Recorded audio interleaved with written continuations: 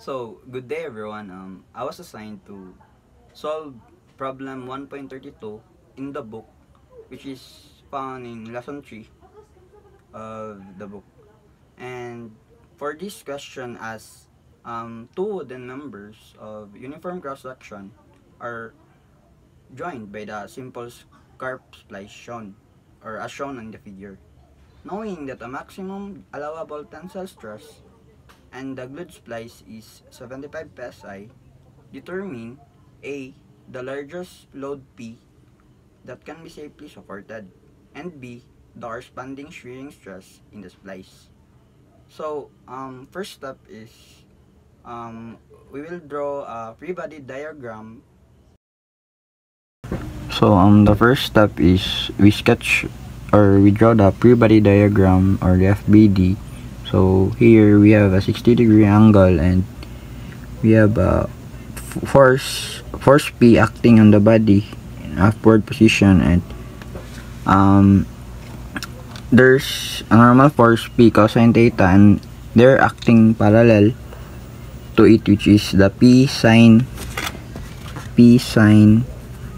theta, and there's then perpendicular to the 60 degrees is the P cosine of theta. And so when we have that, we know that A naught is equal to 3 inches, which is the, because it is length times width, so 3 inches right here, and the width, which is 5 inches times 5, just so A naught is equal to 15 inches squared. So in this case, this is A theta right here, A theta, and this right here is the A naught.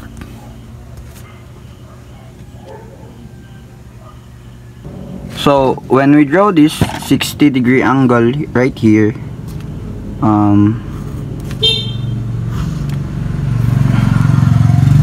so 60 degrees, the opposite side, which is the A naught, and the hypotenuse would be A theta, and then therefore as what we've learned in our trigonometry, or freshman years, sine 60 degrees, or the SOHCAHTOA, so we'll use SO, which is opposite over hypotenuse. So sine 60 degrees is equal to the opposite, which is the A naught over the hypotenuse, which is the longer side of the triangle, A theta. Then so in this case, the A naught is 15 inches squared, as what we've solved earlier, which is this one, 15 inches squared, and the unknown here is the A theta.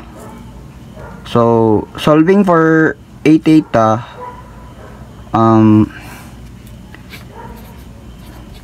A theta is equal to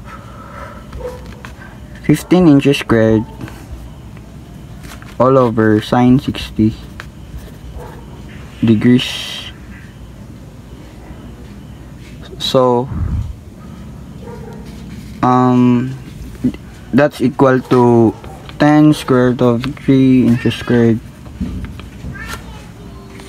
And so when we know that A theta is equal to 10 square root of 3 inches squared, so to find the normal stress, we know that the normal stress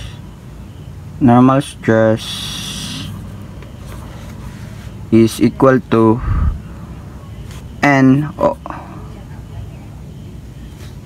this is N, A theta, And to find the shear stress, this is V over A theta. The normal stress is N over A theta, and the shear stress is V over A theta. So to solve for A, you could either solve for the shear stress, which is this, and the normal stress. So in this case, I'll just plug in for the normal stress, and actually it's the maximum allowable tensile stress is actually the normal stress. So we plug in 75 psi.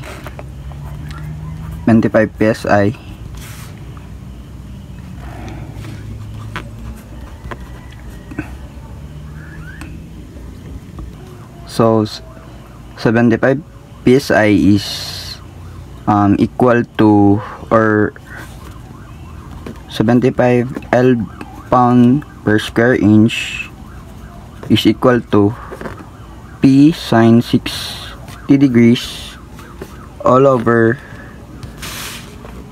10 square root of 3 inches squared. So in this case, is pounds per square inches. So 75 times 10 square root of 3 divided by sine of 60. So P is equal to 1,500 pounds, or when converted to kips, since 1 kips is equal to 1,000 pounds. So the final answer is 1.5 kips.